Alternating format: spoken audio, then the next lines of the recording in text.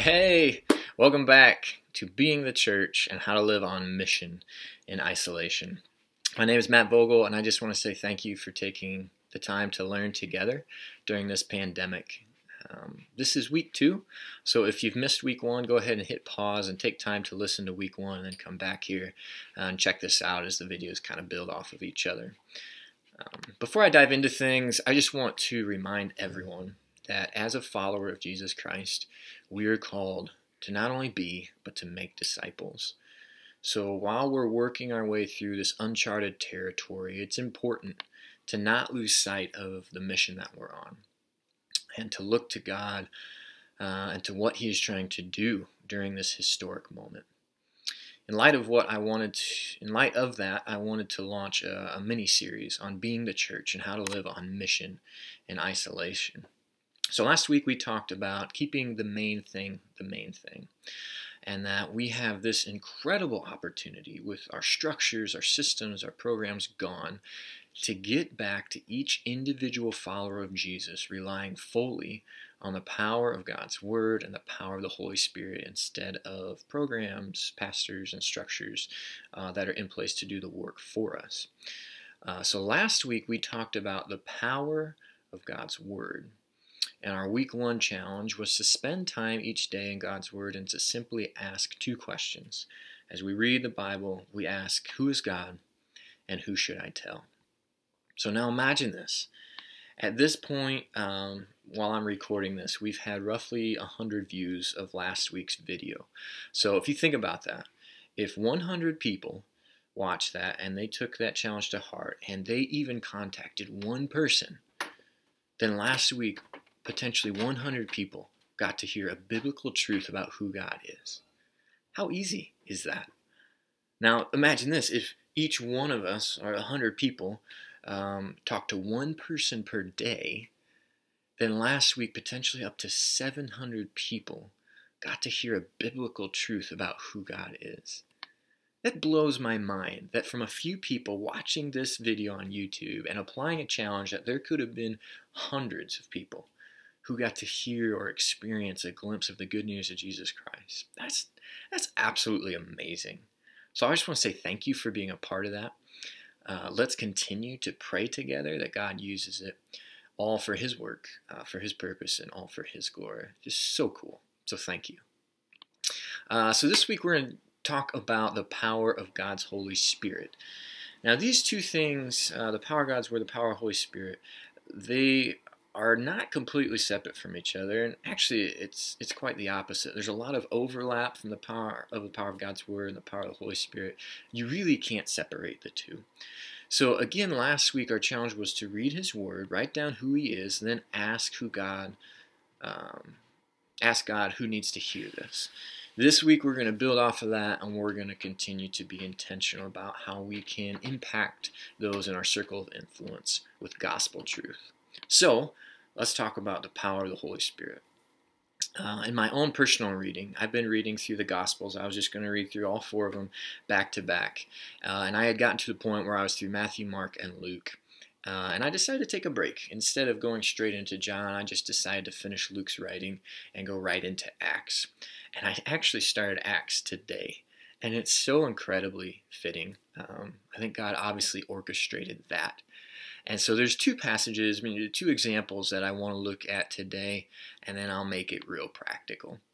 So the first thing is Jesus' example.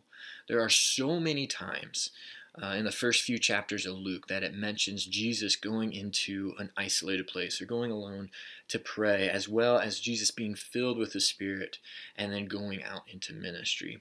So there's a lot of things, a lot of verses we could look at today. I want to read Luke chapter 6, verses 12 and 13. It says this. It says, "One day, soon afterward, Jesus went up on a mountain to pray, and He prayed to God all night. At daybreak, He called together all of His disciples and chose 12 of them to be His apostles." Now, there's so much that we could go into here, but there's a pattern in Jesus' own life of going into an isolated place, praying, being filled with the Holy Spirit, and then doing ministry. That's a very obvious pattern. And this, I love this, because the night before He selects the 12, He's up all night praying. Again, so much more we could dive into, but let's make note of that and let's move on here. So another example I want to look at is the disciples' example from the book of Acts. So this is Acts chapter 4, and it's verse 31, and it says this: "After this prayer, the meeting place shook, and they were all filled with the Holy Spirit. Then they preached the word of God with boldness." So here's an application with those two things in mind. There's no shortcut to get results. In a culture where we want and can usually get instant results, we have to discipline ourselves to understand that there are no shortcuts spiritually. If you want to experience the power of the Holy Spirit flowing through you, you have to take time to let the Holy Spirit fill you. I'm going to say that again. Just think about that. If you want to experience the power of the Holy Spirit flowing through you, you have to take time to let the Holy Spirit fill you. Now, when we're talking about being the church and how to live on mission in isolation, we have to take the time to be filled with the Holy Spirit. There's no shortcuts. And yes, as followers of Jesus Christ, we all have the Holy Spirit, but few of us live a life that fully depends on the leading of the Holy Spirit. So we need to take time to be filled.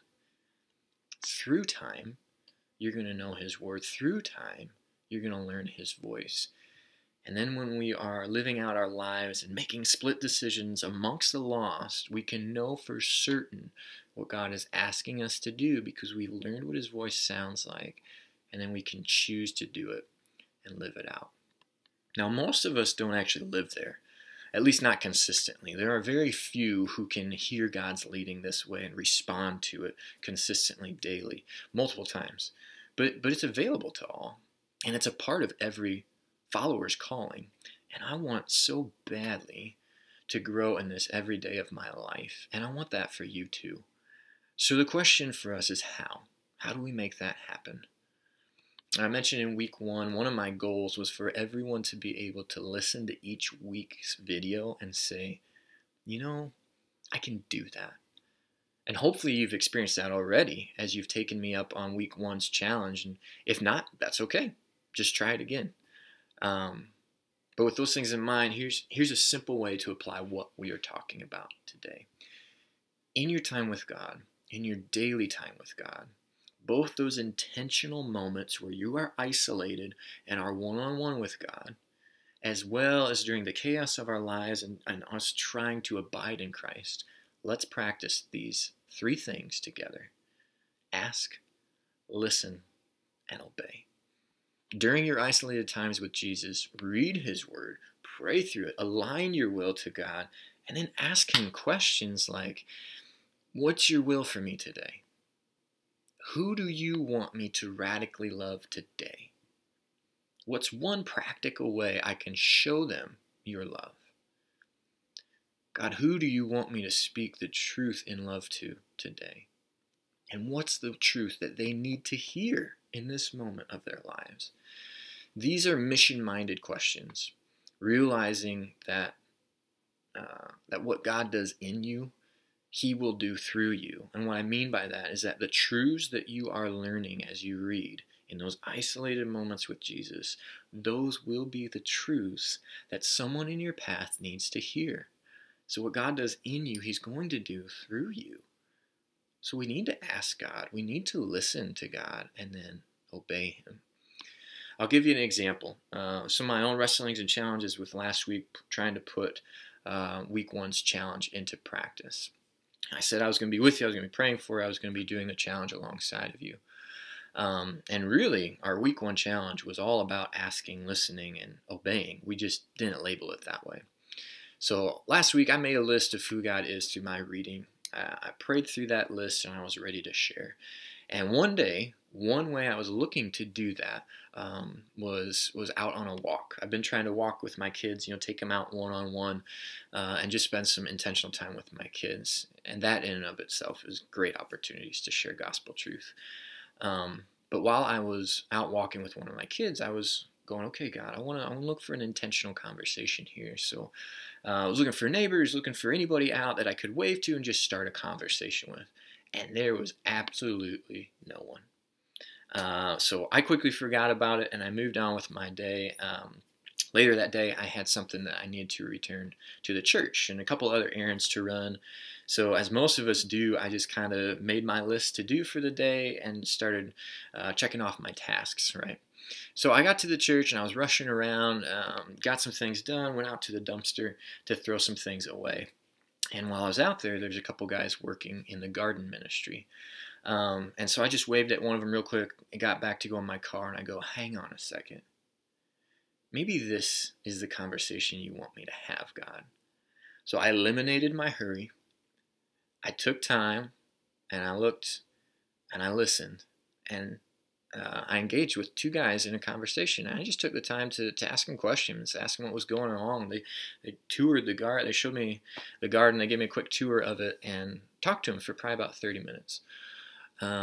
And it was in the middle of that 30-minute conversation that I simply shared this truth. I said, no matter how many broken relationships we have in this world and in our life, Jesus will never leave us. And then I offered to pray for these two, and that was it. There was no big glorious conversion. There's no revival. It was simply obedience. And that's a huge thing, that we do what God asks, and then we leave the results up to Him. I'm going to talk about that more in another video, but for now, here's our challenge for week 2. As you spend time with God this week, ask, listen, obey. For you, you may want to keep doing what we started last week and just kind of get used to that rhythm. Make that a habit, make that a part of your life where you're reading through the Bible and making a list. Who is God?